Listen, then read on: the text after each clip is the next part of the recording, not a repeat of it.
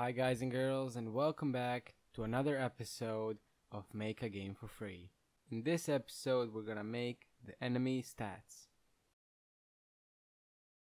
But first we'll have to make a few changes to our other scripts.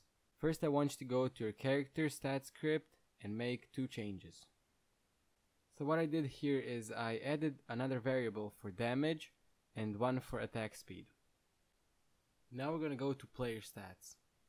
And simply in the void start we're just gonna set the damage to be 15. Now let's get to the enemy stats script. So what I did here, I set it to derive from character stats. In void start all I did is I set all the base values. So I set the health, max, mana, max mana, stamina, max stamina, damage, and I set the is that to false. And then I overrided the die method from the character stats, and I just set it to destroy the game object instantly. So that is literally all you have to do here.